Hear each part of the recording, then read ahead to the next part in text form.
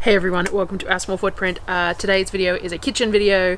We filled the sausages, so we minced up all that pork that we'd marinated, that Darryl had marinated for me, filled sausage casings, used the leftovers to make meatballs. We made walnut chocolate chip zucchini bread with some of the zucchini we got, and we did dinner, which was a pasta bake with some of those meatballs, some of my jarred pasta sauce, and a dairy-free cheese sauce that I made in the Thermomix as well. So all of that was in today's video. So enjoy watching and seeing what we got up to in the kitchen today, and I will see you again in the next day or so. Thanks, guys.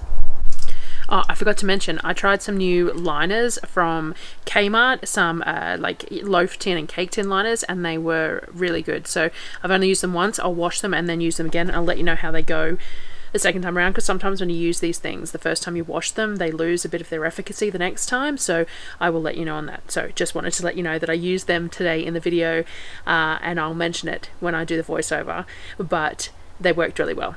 Thanks.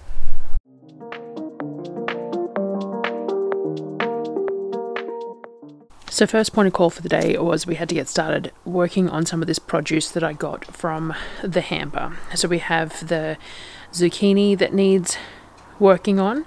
So one of the first things I did was I grated up some of the zucchini and put it in a colander to drain. I just used a box grater. It's a bit hard on my hands, but I was only doing a fairly small amount, so I decided that I wasn't going to dirty my KitchenAid drum grater attachment for this lot.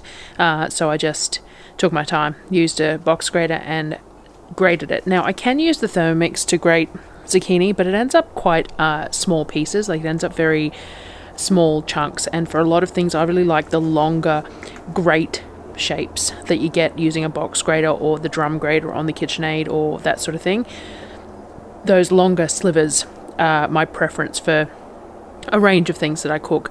If I'm hiding the zucchini in something, it doesn't matter. Like if I'm putting it in spaghetti bolognese or I'm doing something like that, it doesn't matter what texture it is.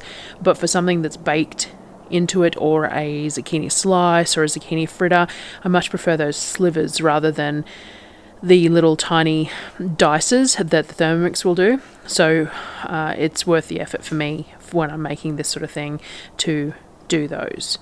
Once I put that in the colander, I put it aside to drain some of the excess liquid off to come back to, and then I started on the apples. So I'm going to make apple sauce, which will then turn into apple butter, and I'm going to use my pressure canner or pressure cooker, it does both, to do that again because it worked so well last time. So all I did was I got my apples and I chunked them up really big. I took the cores out and that's it, just chunked them up and threw them into the pressure cooker. I put about 2 cups of water on the bottom so that it wouldn't burn to the bottom, and then I just filled the pot up with as many apples as would fit up to the max line. It reduces a lot, obviously, so it's only going to end up like, I don't know, a third full by the end of it, but so I put as much as I possibly can in initially, and then put the cooker under pressure for about 8 to 10 minutes is how long I leave it under pressure for, and then I just turn it off and let it come back down afterwards. So that was started as well. Once I got that full, I came back to the zucchini and I made some zucchini bread. So I fiddled a little bit with a recipe. I have a whole bunch of walnuts at the moment because I got 4 kilo bag or a 3 kilo bag short dated from Honest to Goodness when I did the order. So I've been using walnuts in a bunch of different things, and decided to do some zucchini bread with half choc chip, half walnuts in it as well. So I used fairly standard. Let me make this one more time before I give you the recipe, because it was a little bit crumbly when I cut it. So I did all the usual that you do. I did about 800 grams of zucchini for this one, and I mixed all the wet ingredients together first, the zucchini and the eggs and oil and all that sort of thing. I did use olive oil in this. I would have preferred to have used coconut oil, but it's cold at the moment, and if I melted it and then added it, it would have clumped up anyway. So I just used olive oil, and you can even tell how cold it is because that olive oil is cloudy as well. So I mixed all the wet ingredients as normal, mixed all the dry ingredients as normal, I chopped up the walnuts so that they were in smaller chunks. So I just rough cut them up and added, I think I added, I want to say 100 grams of walnuts, 100 grams of chocolate chips. It might have been double that when I think about the recipe. I'll have to have a look. But I added walnuts and chocolate chips to the zucchini bread. It has cinnamon in it as well, a bit of sugar, nothing extensive, and a whole lot of zucchini. So then I folded the dry into the wet in 3 batches. So slowly, very slowly for me, because this was horrible to mix. Really should have probably done half the recipe in the KitchenAid so I could use it to stir, and just done 2 batches. But anyway, I managed. My hands and wrists are not real happy with me at the moment, so I've been struggling a little bit. But I got it together with breaks. I managed to fold it all together. I put aligned 2 loaf tins, and I probably should have used my Mackey's bread tins for it when I look at the quantity of batter that I used, but it worked okay in these ones. I bought some new Kmart loaf and cake tin liners. They're black and they have these slits that make them fold. I really liked them. They folded into the loaf tins really well. I'm going to see how well they fit into the Mackey's tins because they're a non-standard size loaf tin, but I think that they'll work for that as well. So I lined both the tins with these, and I split the batter just between the 2. They're fairly full, which is why I reckon I should use the Mackey's tins, but they fit and they cooked fine in it. They didn't overflow or anything like that. The liners probably helped because they rise above the sides of the tin, which is kind of nice. But I filled those 2 tins and then put them in the barbecue. I got this lovely little package today from Tracy. Thank you very much, Tracy. I am going to give this juicer attachment a go, and the hacket, or whatever they're called, the mince breaker upper thing as well. I'm very appreciative. Thank you very much, Tracy. After that, we got to mince the pork. So Darryl had marinated some pork for me when I had to go to Toowoomba, or I can't remember. He did it for me. He marinated the mince for me, the pork chunks for me from my recipe book. So Sonnet helped me to mince it all. So all I did was I chopped it up into chunks that were the right size for the mincer, and she propped herself up on a stool and put the pressure in the mincer to push the meat through, and helped me to get all of that done. Once it was all minced, I added a little bit of maple because my recipe didn't stay. My recipe had caramelized onion in it, but we'd run out of jars of that, so Darryl didn't add that, and I normally add some cowboy candy or something, and it wasn't on the recipe, so it was a little dry. So I added some maple to give it some bit more moisture, and then I used my hands just to emulsify the mince a little bit. We did it on a fairly fine grind, but if you just work the mince a little bit before you put it through the sausage casings, then they will hold together better. They have more of a texture of a sausage than just minced meat in casings. So I did that.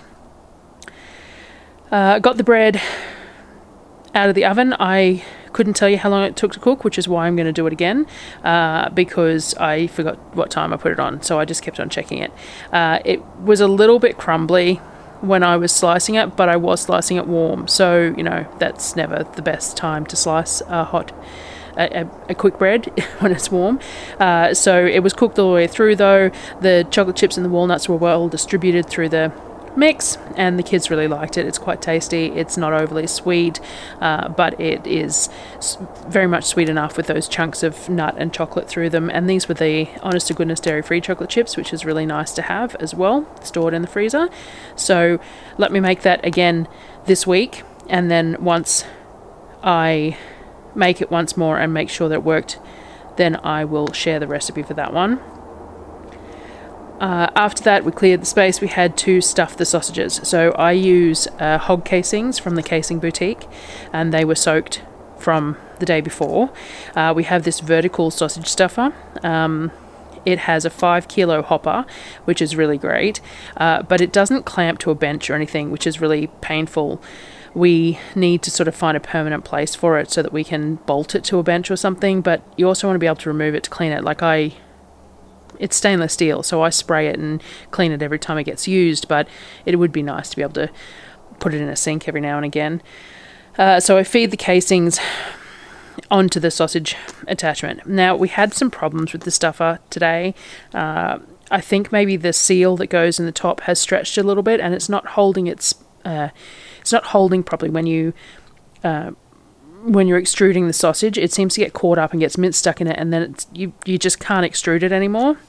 So I'm going to try and order a new seal for that. But we have been looking at one of the higher end minces that has the sausages stuffing attachments and stuff. They use a lot of power, but now that we've got that secondary solar array, it'd be the same as running the Thermomix, so it'd be perfectly feasible. They're just another investment, and at the moment we have these things that work even if they're a little temperamental. So we fed the casings on, filled the hopper. Darryl was cranking it, but we were having a lot of trouble with it this particular time, which is frustrating because it's already kind of a messy sort of a job. But anyway, so we filled all the casings that we could before we gave up on using it. Once we had all the casings full, all I do is I do it in one big ribbon of them as Darryl cranks it, because it's just nice and easy to just do it like that. So after they're full, I use a cake cooling rack over the top of one of our baking trays to lay them on, and then I twist them.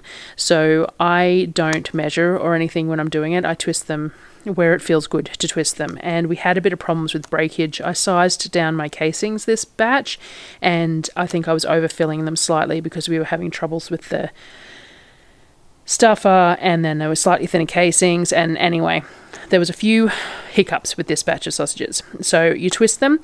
As you twist them, you want to make sure that you twist them the opposite direction. So you twist the first one away from you and then the next one towards you, and that way you're not untwisting the sausages behind you. There is a whole video on making sausages on the channel. I'll try and remember to link it, but if not, you can just search. It's under my channel, because there is a whole video about making sausages there where I went into a bit more detail. This is what the apples looked like after the 8 to 10 minutes at pressure. So they're a nice caramelly colour, cooked right down and ready to... I cook them a little bit longer. I'm not going to get to them today, so all I'm going to do is I'm going to simmer them a little bit longer, then I'm going to put the lid back on the canner, and I'm going to leave them overnight. It's getting to -2-ish overnight here, so they can stay in the sealed canner overnight, and then first thing in the morning as it starts to warm up, I'll turn them back on to finish working on them. Because we had the problems with the seal on the sausage stuffer, amongst other things, we ended up with some mince left over. Now, this is a pork mince, so normally I make sausages with it, or I cook it up as a crumble to have in like the zuppa toscana soups, or we use it in breakfast burritos or things like that. I don't have any tortillas at the moment. I don't have any plans to make any tortillas at the moment. There's just a bit too much going on, so I didn't have anything really that I wanted to put in burritos, and we don't have a huge surplus of eggs yet at the moment either, so again, not the greatest thing. So I ended up just turning them into meatballs.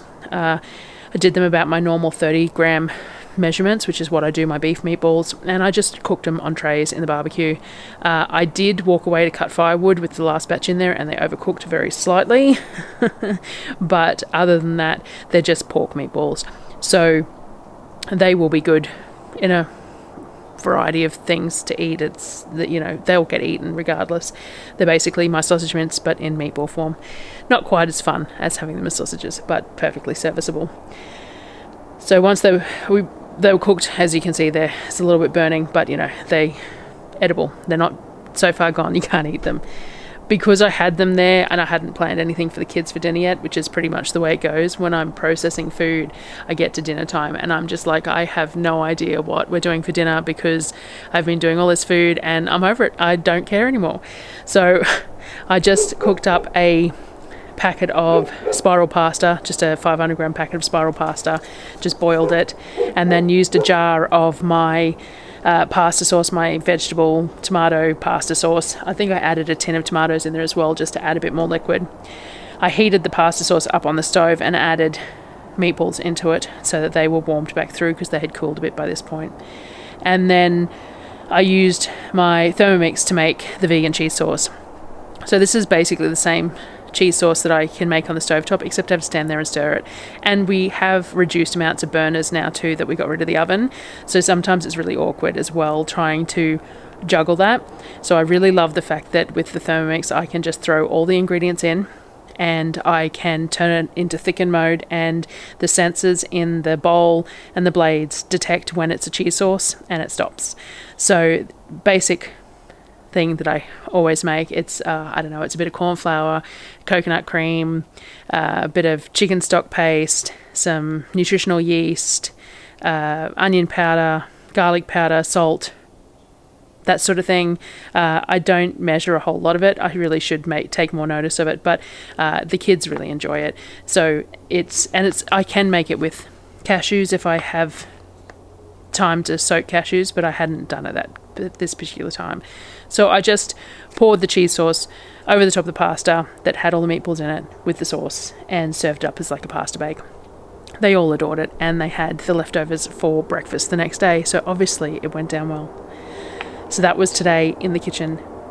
Thank you very much for joining me again, and I will have another kitchen day for you tomorrow or the next day, I think, because there's just a lot of produce to get through at the moment. So thank you very much for watching, guys, and I will see you next time.